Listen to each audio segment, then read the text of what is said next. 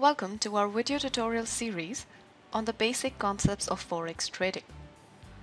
Our first tutorial in this series will be addressing the topic of margins and margin requirement calculations.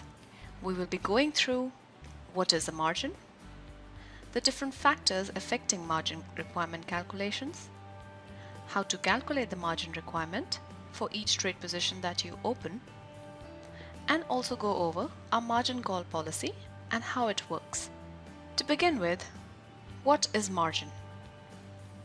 Margin is the amount of equity which a trader contributes for each trade position that he or she opens on his trading account.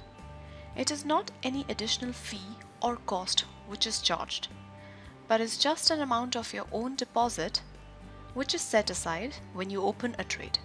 You would have noticed on your MT4 platforms that when you do not have any open trades on your account, your account balance will always be equal to the equity, which would be equal to the margin. We at Excel Markets provide the entire initial deposit amount as available margin to use for your margin requirement calculations.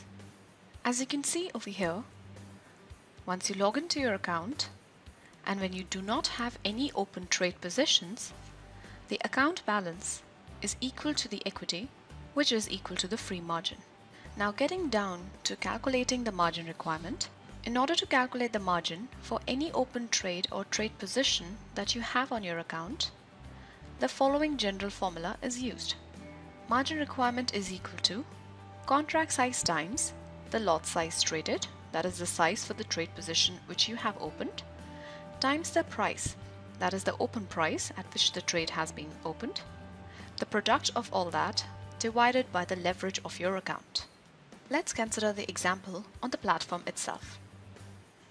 Now as you can see, I currently do not have any open trades on this account, and so the account balance is equal to the equity is equal to the margin, which is $100,000.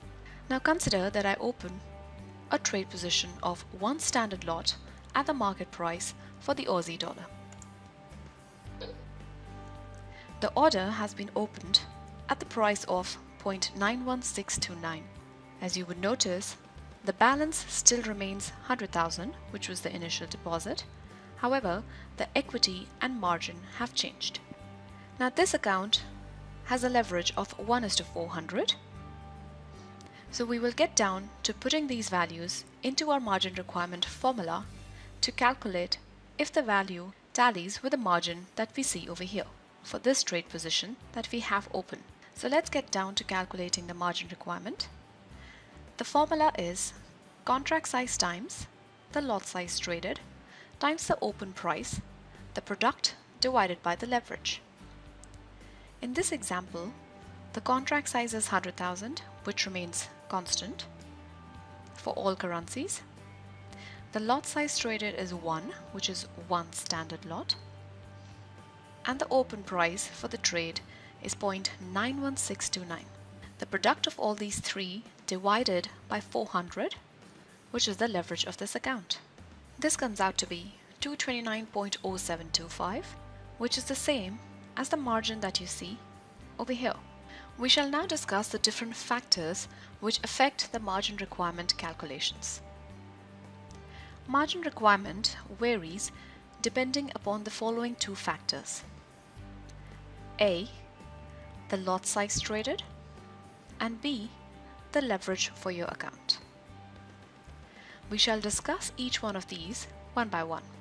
Beginning with the lot size, margin requirement is directly proportional to the lot size traded. Larger the lot size, that is, bigger the trade position which you open, higher the margin requirement.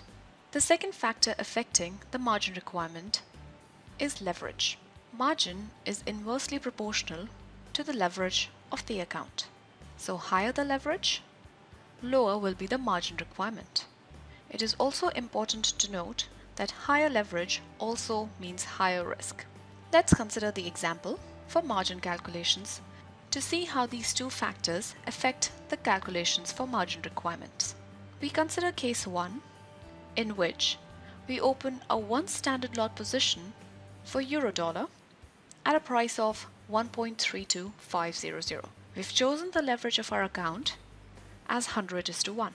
Here, the contract size is again 100,000, lot size is 1, and leverage 100.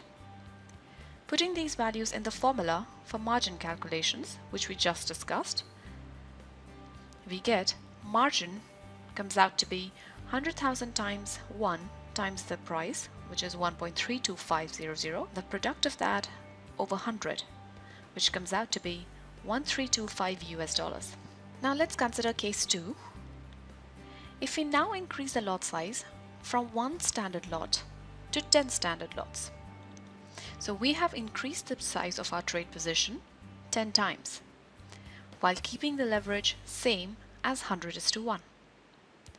So now contract size remains 100,000, lot size is 10, which is 10 times our initial lot size for the case 1, and leverage is constant at 100:1. Using the same formula, we get that margin comes out to be 1325 US dollars, which is 10 times the margin requirement as in case 1. Hence, by increasing the size of your trade position, you have increased the margin requirement. Therefore, margin is directly proportional to the lot size traded. Larger the trade size, higher would be the margin requirement. Now if we keep the lot size 1, the same as was in case 1, but increase the leverage from 100:1 to 400. So our trade position is the same of 1 standard lot, but the leverage has been increased 4 times to 400:1. So using the formula for margin calculations, we get that margin is equal to 100,000 times 1 times the price, that is the open price of the order, the product of that divided by 400, which is the leverage in this case. The value comes out to be 331.25 US dollars, which is 1/4 the margin requirement as was in case 1. So you can see, by increasing the leverage of your account, you have reduced the margin requirement needed for your trade position. Therefore, margin requirement is inversely proportional to the leverage chosen. We will be covering about the margin call policy in the next part of this video tutorial. Thank you for taking the time to watch this video.